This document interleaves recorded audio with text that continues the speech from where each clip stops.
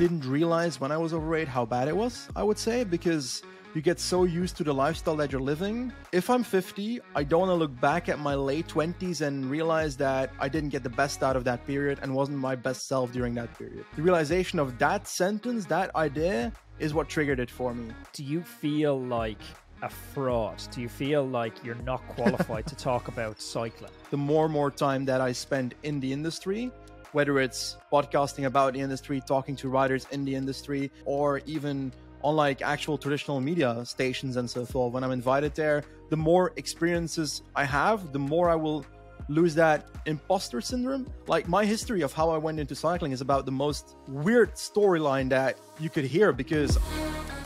Benji, welcome to the Roadman Cycling Podcast. Thank you very much. Thank you very much. I appreciate the invitation. I want to start off, if you don't mind, chatting about a sensitive topic, and you put a YouTube video out about it, your weight. Yeah. It's a story that's actually quite personal to me. My dad actually suffered basically his whole life, for as long as I can remember, with his weight. Like, he's up 25, 26 stone for a large part of his life. And I kind of grew up seeing a lot of the limitations that brings. And if I'm completely honest, it's the reason why I started chasing pro cycling contracts. The external reason I told everyone was, I want to try and ride the Tour de France. But that wasn't the real reason. That was like my shield that I had up so I didn't have to be vulnerable to the world. The real reason was I never wanted to have those lifestyle limitations that he had. So I was just going to an excess to chase that. I want to talk about your story, if you're cool talking about it. Did you always carry weight? Like, what were you like as a kid? As a kid, I was a fit guy. I played football as a kid. I was very much active, playing out there with the kids in the neighborhood and so forth. But I think when I turned 13, there was this medical issue with my dad where my parents sat me on the couch when I arrived home from school.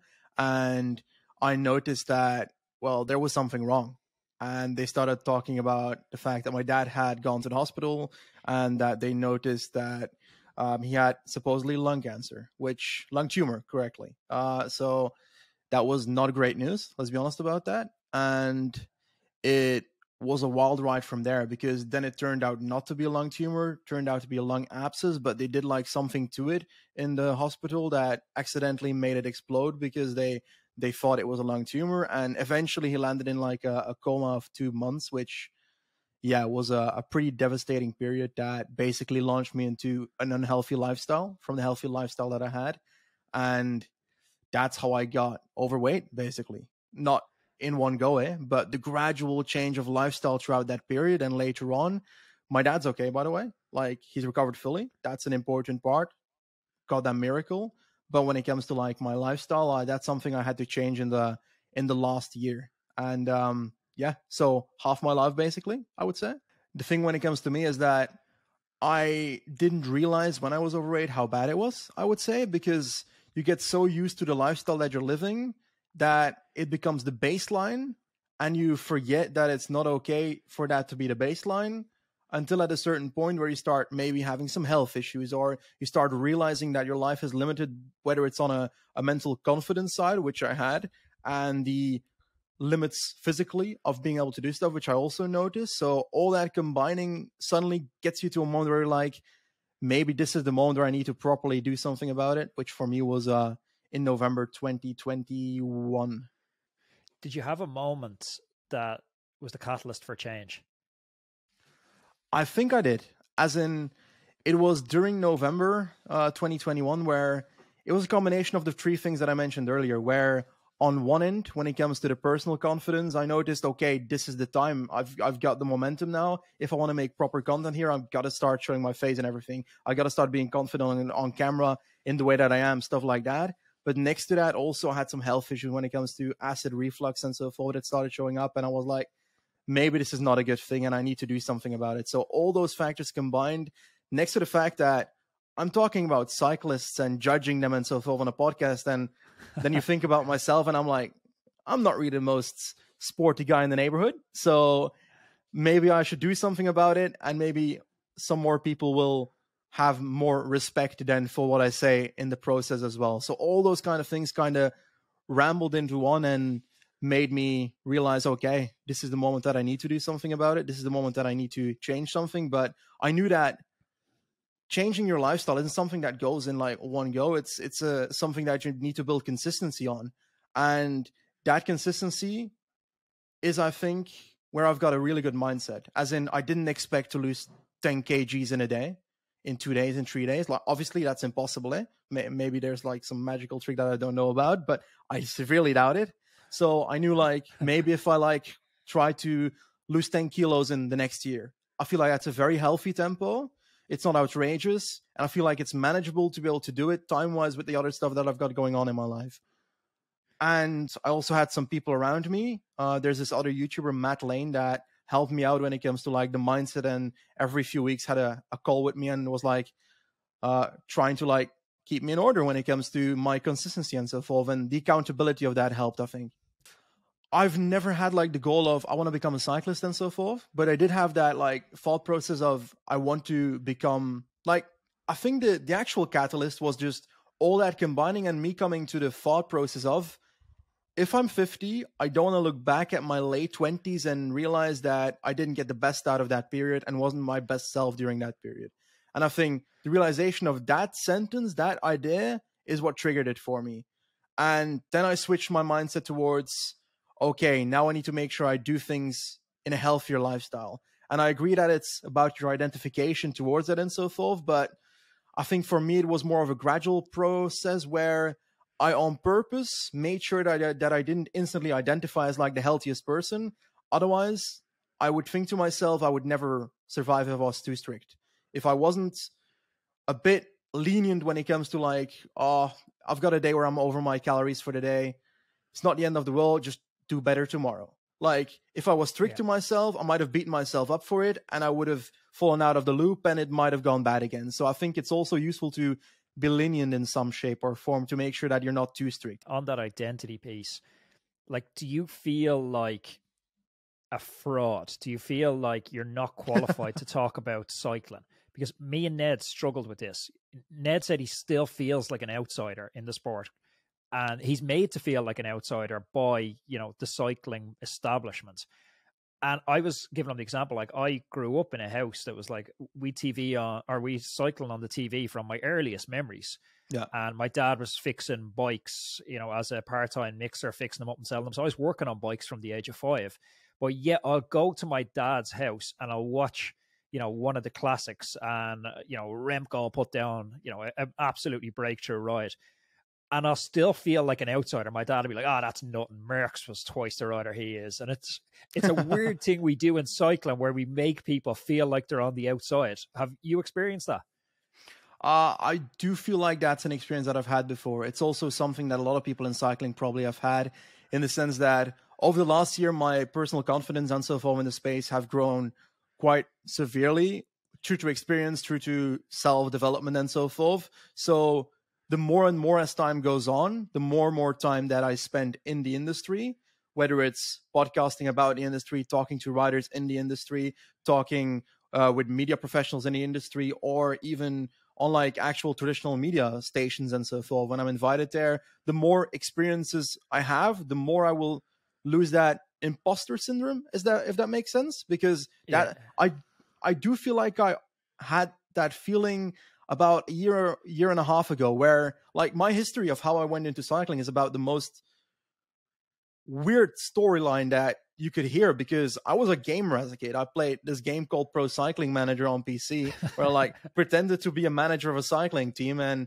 hey ho, my riders won the race. And that further built into a YouTube channel, which I run on the side, where I game on that YouTube channel when it comes to those games, and I try to make storylines with that and so forth next to the stuff I do, where out of that gaming YouTube cycling vibe that I had grew the opportunities that I had in the space. For example, doing the podcast with Lantern Rouge Patrick Bro, that grew from that. And then from the podcast, people in teams started to get to know, so these guys actually know something about this. So it's kind of something that evolves. At the start, you're like, what am I doing here? Like, you also notice that some people don't like you when you get into the space from that area.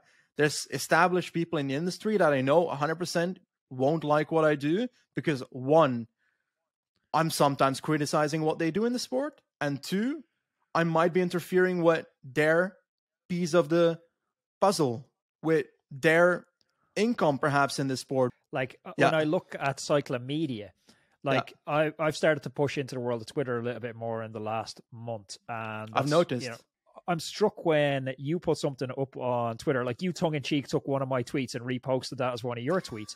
And the engagement on it's insane. That's crazy. Like it was hilarious, but the engagement on it was like, I was just looking at it going, I felt bad on this. It was brilliant. I loved it. I loved it. No, never feel bad taking the piss out of me. I can take it well. But I look at, you know, Cyclist Magazine, who I do a podcast with occasionally, so I don't want to rag on them, but Cycling Weekly, any of these companies, they put up a tweet and it's tumbleweeds because they slept at the wheel. They don't understand these platforms. There was an arrogance that said, we have the top spot, we can't be beaten. And now comes along Lanterne Rouge podcast. Now comes along, you know, our podcasts. Who else is doing another good one? Sven Tuft is doing a brilliant one, Back on the Bus podcast. Like, these sort of podcasts are coming along, and it's like, oh, hold on, now you're doing 10 times, 20 times, 100 times the downloads that these podcasts are doing.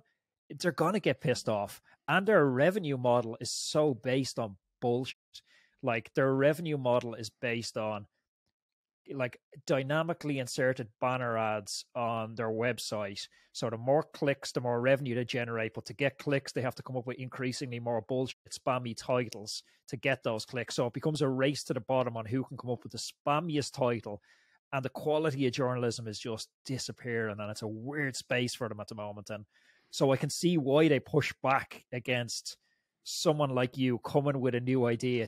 You're coming for their livelihood. You're coming for their family's livelihood. No need to make me feel bad about it.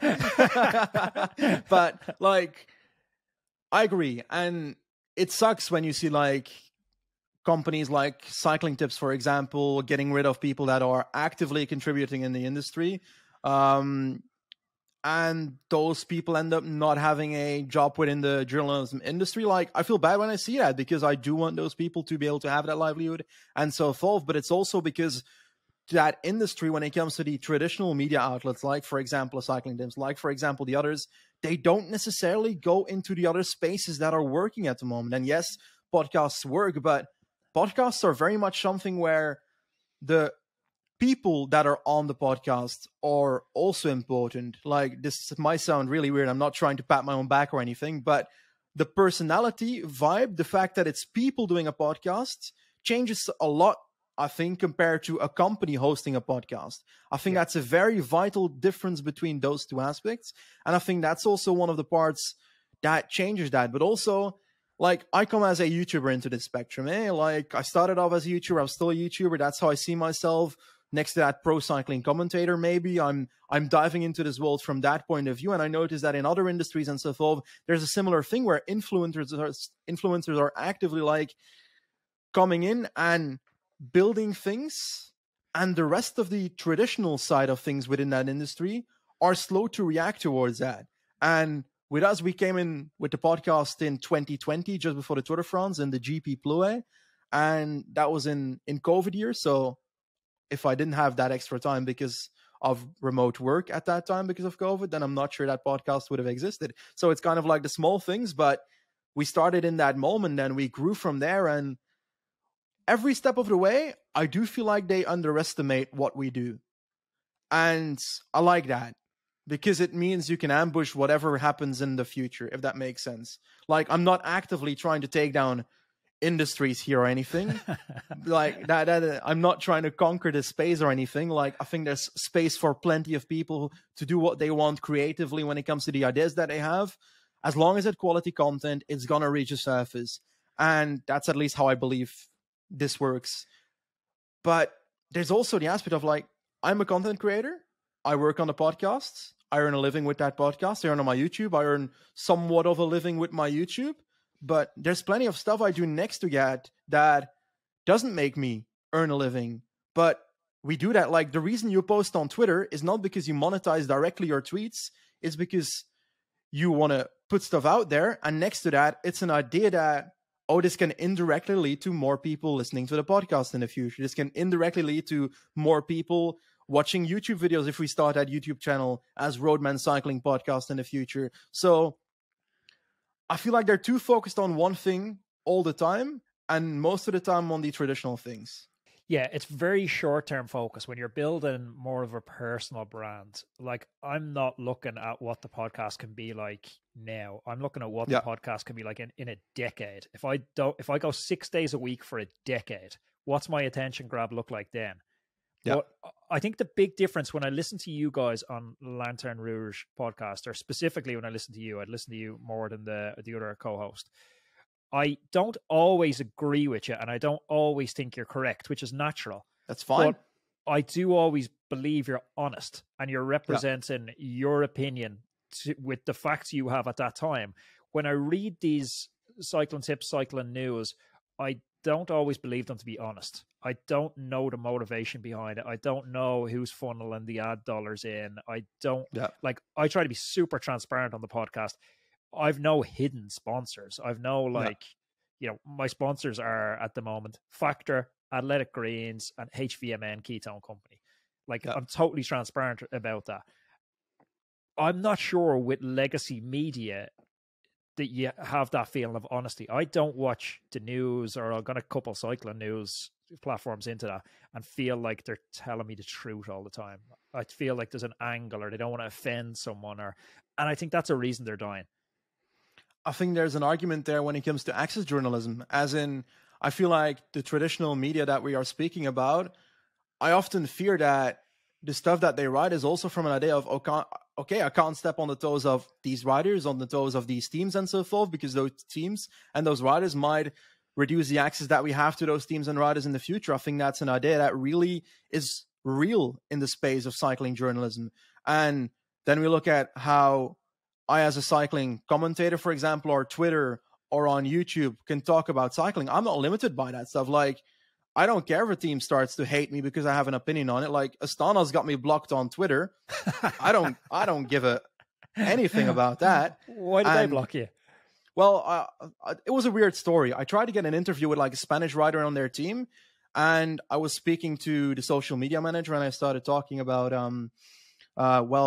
can he speak decent enough English for the podcasts, or will he not be comfortable for that? And I think they mistook that decent enough as me insulting his English. And then they started telling to other people that they blocked me because I said bad things about the team, which I found that pretty funny. Because, in all honesty, Astana's not looking that amazing, except for Mark Cavendish that's joining the team for the next year. So it's not like it's the endless thing of losing contact there, but it's also what we do doesn't depend on riders and teams. I love having riders as friends, as connections to talk to, as people that I can follow and admire in the sport and so forth. Teams as well, I like having connections in the teams and so forth, because that betters the content and so forth. But there's the aspect of the content doesn't depend on that, because I noticed that our interviews and so forth we do most of the time get worse viewing rates and so forth than the episodes that me and Patrick do, or Patrick and me do, just like that, because the people seem more interested in what we have to say about the sport than necessarily what a staff member on this team has to say about the sport. Occasionally I do like having that on, because that gives the people that are listening a different kind of perspective into the sport. But hey, that's a take I have. Isn't that a weird mentality? I always look at it. I can't remember who I heard saying this in a sort of a business building talk, and he was saying there's two ways to have the biggest building in town. Yeah, you can build the biggest building in town, just bigger than all the biggest buildings that are there, or you can build a small building and aim to rip everyone else's building down. And that, just for me, has never been an attractive way to try and tear others down, because agreed. I want to hit 1 million downloads a week, but you know what? I want you to hit 1 million downloads a week as well. We can all win on this. And there's so few of us trying to tread the same path, that there's definite benefit in having a collaborative ecosystem rather than a competitive one. Yeah, and it's also when it comes to being a YouTuber and so forth. When I post stuff on YouTube, I know that it's beneficial to collaborate with people that are doing well on the platform, because people like to consume other people's content, and that's fine. the way to use that is not to devour that other person's content, because then you're going to alienize the people that are watching that content from that other person. It's better to have some kind of crossover collaboration, figure out what the good parts about the other content are, the good parts about yours, and see how you can like fit that together, try and find friendships across content in that sense, and make sure that the people that are viewing the stuff in the space, whether it's readers, whether it's listeners and so forth, don't become the victims of quarrels that happen in the space. I watched one of your videos on your YouTube channel where you were managing a Zwift team, and it's absolutely brilliant. Like the idea of I've only kind of found Zwift. I was quite vocal about absolutely hating Zwift and hating indoor training, and it's just been, it's just such a waste of time, I thought, for a long time. And then, like I say, strong opinions held loosely. Now I just absolutely love it. But I've only started diving into Zwift races. I've had a couple of guests on the podcast, like Jay Vine and Ashley Momonpasio, who are both big Zwifters. And they kind of talked me into giving it a good go. So I've only started doing a couple of Zwift races, but the analysis and the level of detail you went into for this Zwift race, it reminds me of being in like Aqua Blue team meetings and listening to my old director, Timmy Barry, breaking down races. Like, you're going through and analyzing these races on full director sportif. Like, is this a parody, or are you actually analyzing the races in this depth, or is that theater for Zwift? I think it has two sides there. I do think that the analysis that I do in that series actually helps those riders perform in the long run. And so I have the experience now of doing video analysis and tactical consultancy for Jumbo-Visma. That was a pretty successful season. I won't take credit there. Like, I'll take like a tiny bit of credit, like 0.001% or something. When it comes to the Zwift series, I was like, first of all, it's a good story. If it fails, then it's pretty hilarious. People are going to love watching that stuff if it fails.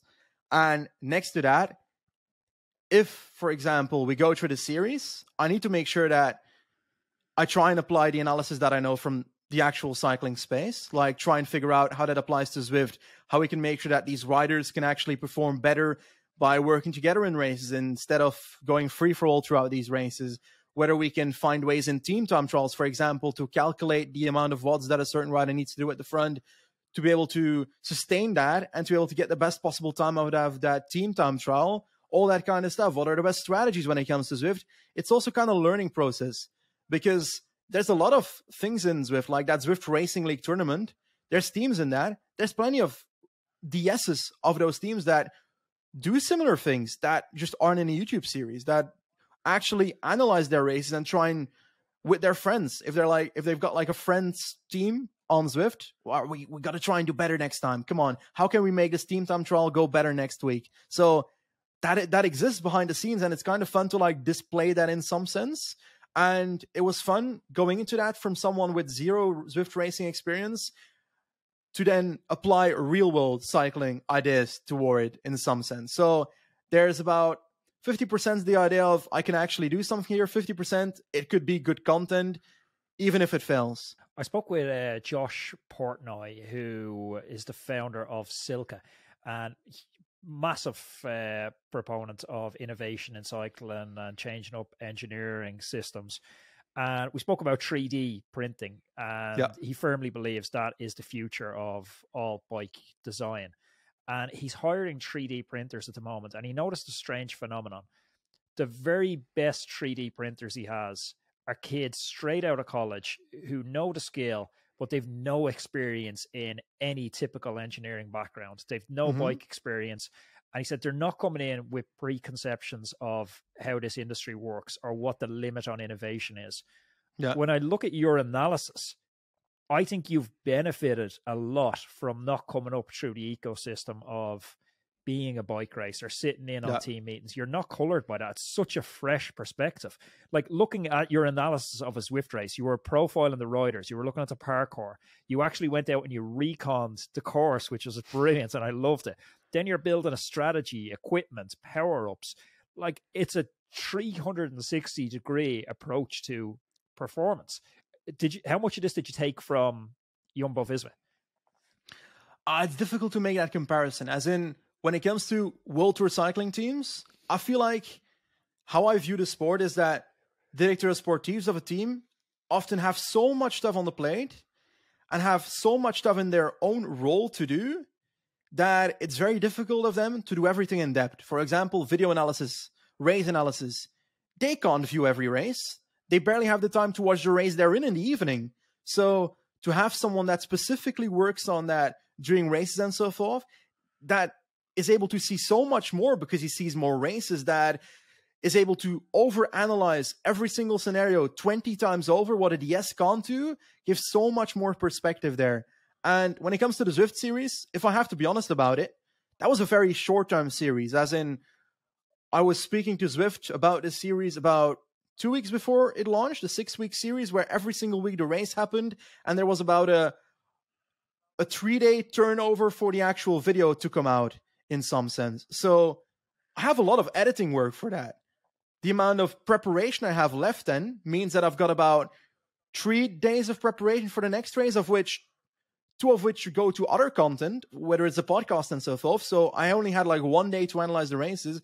If that was a longer term project, I think there's so much more that could have been tapped into. It's, for example, analyzing those team time trials, seeing which rider hit their pulls completely, which rider didn't hit their pulls completely. Is this something that happens consistently over team time trials? Am I overrating each individual rider too much in this team time trial when it comes to the watts I expect them to put out over a certain amount of time? There's so many small things that I would love to reanalyze if I have like 70 hours in my day during this series, but that's not the case. So I'd say this series was fun, but there's so much more potential to try and do that next year, for example, in the off season, if Zwift is willing to do so.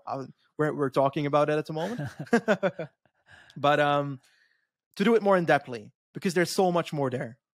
Where do you see yourself in the cycling ecosystem? You seem to be at the precipice of reaching out and almost having too many options. And I've struggled with this personally a lot through the years, where I went away. I was a lawyer, tried cycling for a full time for quite a while after that. Then I came back to Dublin and I just got distracted, almost shiny object syndrome on a business scale, where I started setting up, I thought I was a superhero and I was setting up 5-6 businesses. I was trying to raise venture capital rounds. I was buying cafes, and I just got so distracted that the quality of my work, any one of those projects could have taken off and been a super big hit. But because I diluted my attention across so many different areas, that it just failed. Like, I'm wondering with you, is there a danger of that happening, where you're getting pulled, you're brilliant on the television, you're podcasting, you're very talented, YouTube, you have a talent for that, the director sportif, the video analysis. If you chose any one of those and went all in on it, you could be absolutely phenomenal. But I wonder, if you spread yourself too thin, are you in danger of, the old, I think it's an old Stoic saying, the man who chases 2 rabbits catches neither. I think when it comes to the stuff I do, what I try to make sure is that it all has cross pollution when it comes to the people that listen, that watch, that read whatever I do. I think I just want to build my content. I want to make quality content now that I've got the opportunity, the momentum to do so. And there are opportunities that come left and right, like in Belgian media and so forth, but I'm going to limit myself to stuff to make sure that the main thing that I do, which is the YouTube channel and the podcast, those 2 things are not heard by the other things I do. Benji, I couldn't let you go without getting a few 2023 season predictions.